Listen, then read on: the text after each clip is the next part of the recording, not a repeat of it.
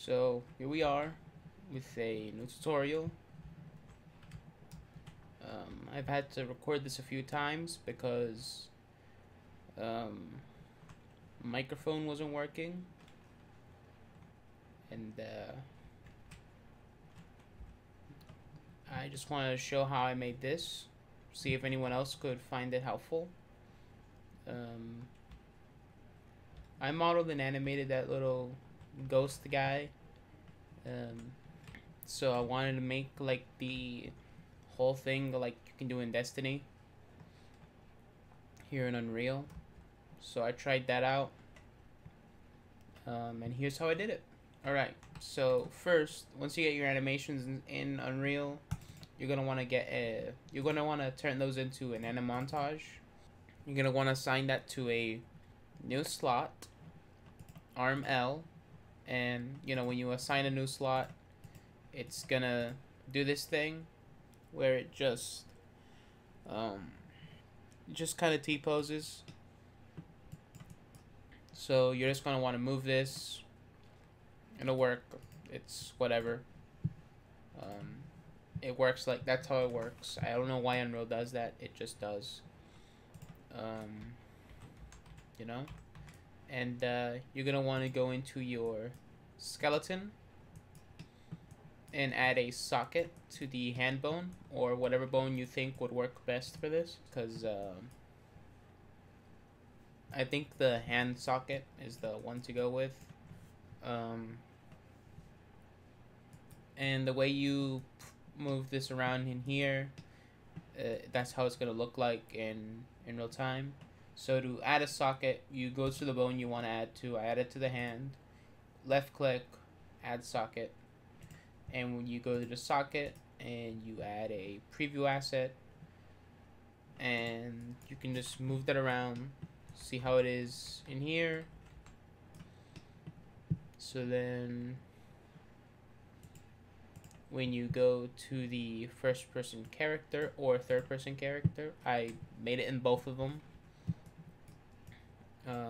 You go to the mesh, add it under, add components, skeletal mesh or static mesh, whatever it is that you're going to use. You add the companion. It's there, it's just not visible right now. So, it's just inside the gun. And,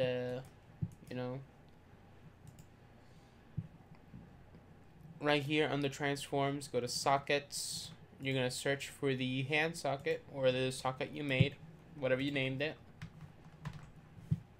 You're going to parent it to that.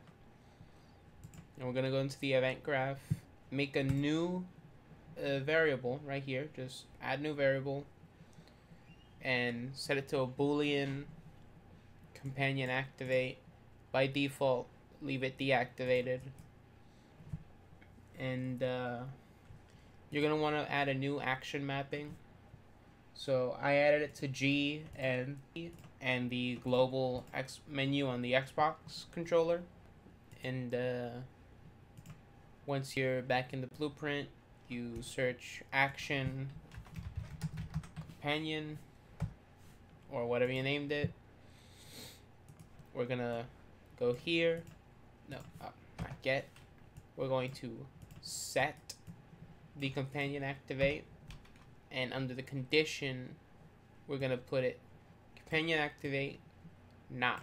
So you're gonna get companion activate, link it to not, link not right here.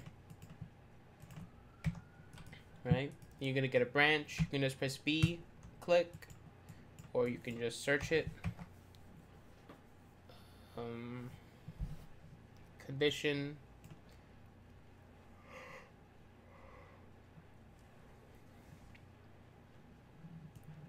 You're gonna set to the branch, and then the condition is gonna be the companion activate.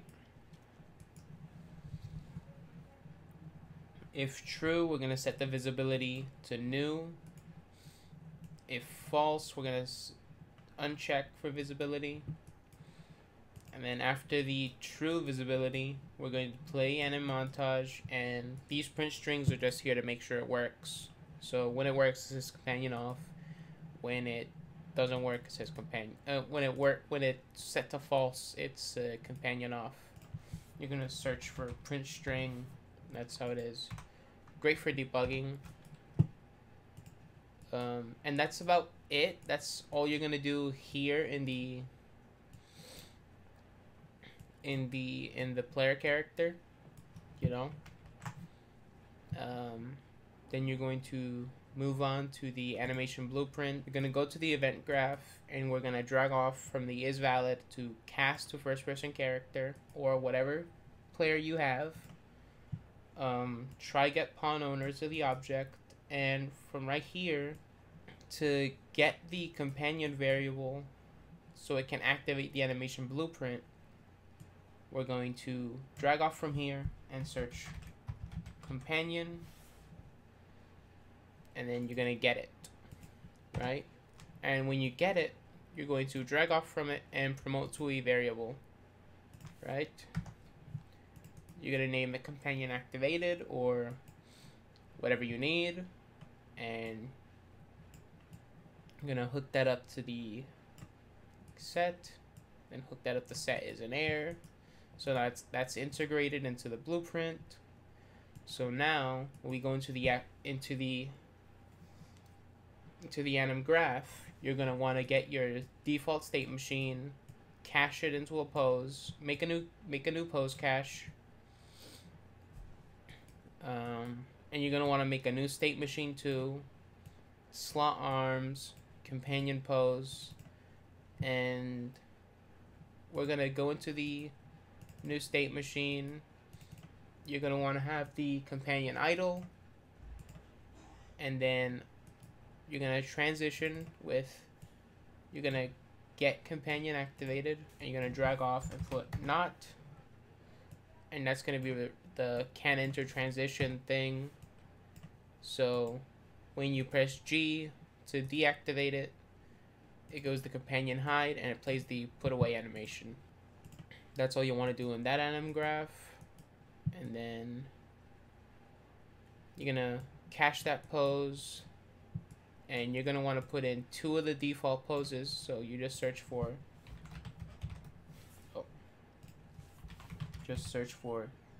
default pose, use cache default pose. You're going to add a layer blend per bone, right? And this is going back to what I said about the animation montage with the slot arm L. So you're gonna go here. No, wait. Back to the animation blueprint. You're gonna get the companion cache pose, set it to arm L, the anim slot, and then you're gonna get a layer blend per bone. Just search for that. Layer blend per bone. You get the default pose and you put it to base pose, and the companion pose to blend pose 0. So then you're gonna drop down here, add a new branch filter, and you're gonna put clavicle L. That's the left arm, and that's how you're gonna get the animation in. So now you're gonna get a blend poses by bool, and you're gonna get the cache pose to false pose. So when this is deactivated, it's going to be doing the default animation for whatever blueprint you have, and then the layer blend per bone is going to go to true,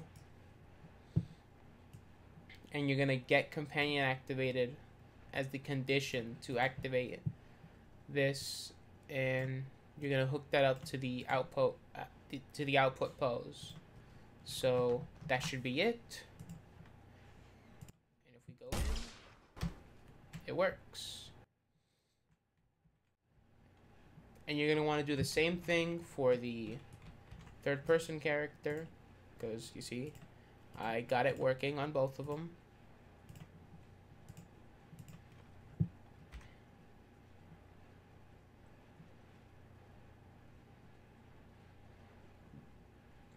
I won't be including the drone in the download because that's a marketplace asset I made. You can buy that for $14.99 on the marketplace. It brings a ton of animations, as you can see here. There's a scanning one.